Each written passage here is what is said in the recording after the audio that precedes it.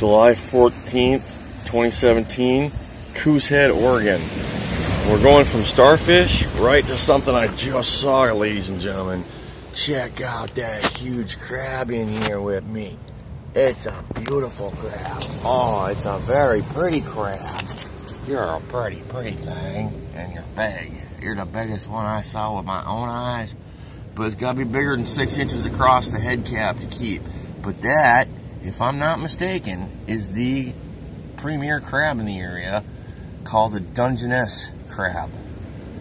And they're pretty gorgeous when they're in the stores and they're feeding them to you, and they're like 15 bucks a pound or something like that.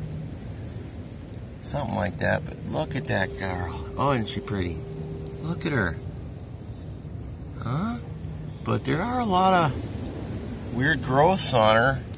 I'm not going to say Fukushima related. It's a cool pattern, but I don't know what the pattern's for. All the ones you see in the stores all are one color, and this thing's got spots. So I don't know what's up with that. But YouTube, I just thought you had to see this crab. Pretty cool. I want to reach in here and eat it. But no, I don't. I'll get contamination from Fukushima. But pretty cool, huh? Very cool. Alright, take it easy, YouTube.